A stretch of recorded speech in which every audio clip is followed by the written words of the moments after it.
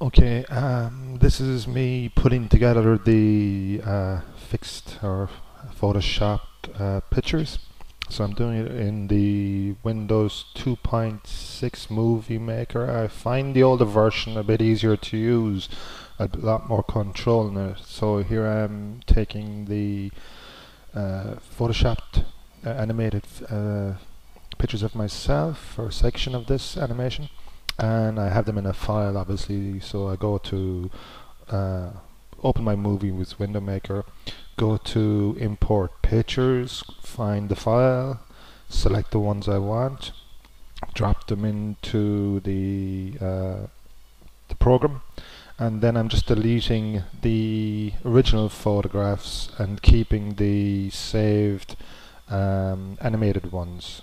You can do this elsewhere, but I like to have them, all the pictures I need, and in the program, and then delete what I want. This is just a process I find easier myself. So that's the last of those out, and again you can select all and then just drag them down to the video or image line. They're all in sequence here. Um, Now each one is about 4 seconds long, so for animation that's way too long.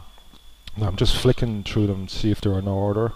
And then looking at the top right hand corner, I can see that, yeah, the movement is pretty okay, but I need to shorten the distance between each slide or picture so that it runs like a proper animation. So you can just drag. You can see this. You click between two pictures and just drag it across, and that shortens the time. In the newer version, you can select all and just pick a timeline, say zero point 0.5 of a second for every slide. That's faster, but it's got a lot less control, and you end up having to go back in and change slides, whereas this is maybe slower at the start, but it's got a lot more control. And control is everything with the animation, because at least you don't have to go back in and try and find one slide in a million, whereas if you have it all right from the start, that shouldn't be an issue. Okay, so you can see, click in between, drag. It's a little slow, but it's effective. Now underneath the images you can add audio, music, etc. You can see that in the bottom, just underneath the pictures here. It's a fairly simple program. A lot of my students have picked it up quite easily after the first or second go. If it wasn't easy, I wouldn't be able to do it. So I highly recommend this. Now this is just one scene from the animation. Again, I've got something like 30 slides here.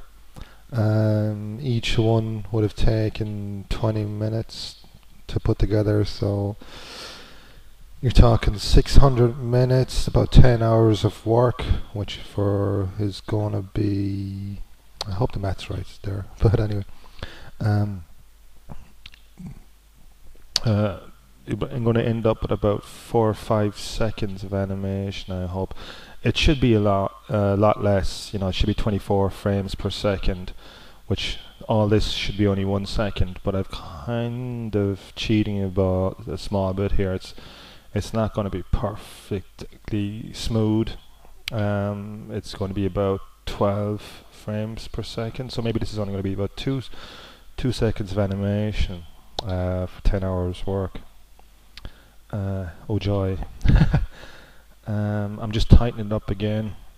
You can see the timeline has it over 4 or 5 seconds at the moment, and it needs to be reduced.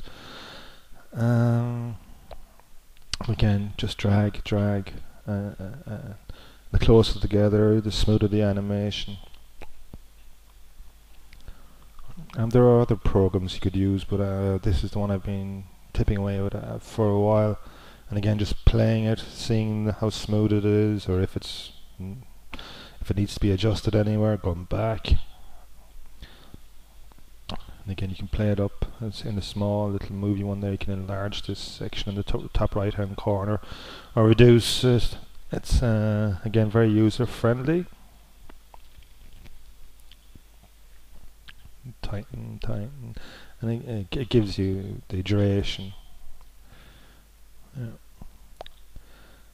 Now, as you go through each one, you know, you see the still in the top right hand corner. Jump back, make sure everything's ordered, play again.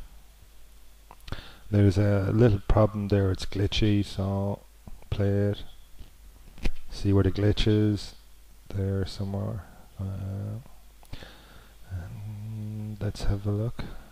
One of these. You can zoom in so far, but then that's it.